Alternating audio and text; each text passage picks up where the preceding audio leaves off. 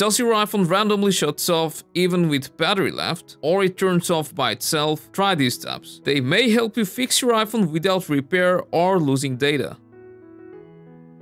Let's start with the very simple one. Just force restart your iPhone. If you don't know how to do it, just quickly press the volume up, then the volume down, and instantly hold down the side button until you see the Apple logo. Then let go, and your iPhone will restart. In your case, if you feel your iPhone is heating up and then turning off, you should also check whether your iPhone is overheating or is excessively hot. If it is, then this may be the reason. So in this case, keep it turned off for at least 15 minutes or half an hour to let it cool down. Then turn your phone back on.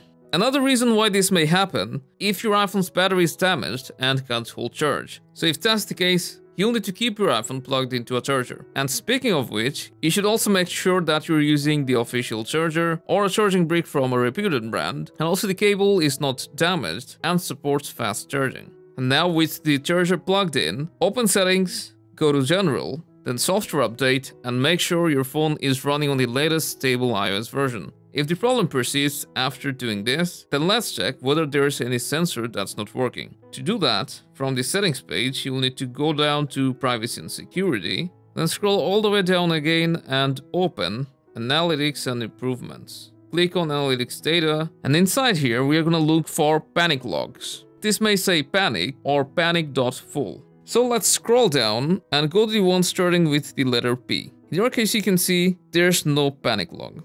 So let me show you how it looks exactly. So if you see these panic logs, mostly it will say panic full, so you can be sure that it's a sensor or hardware issue.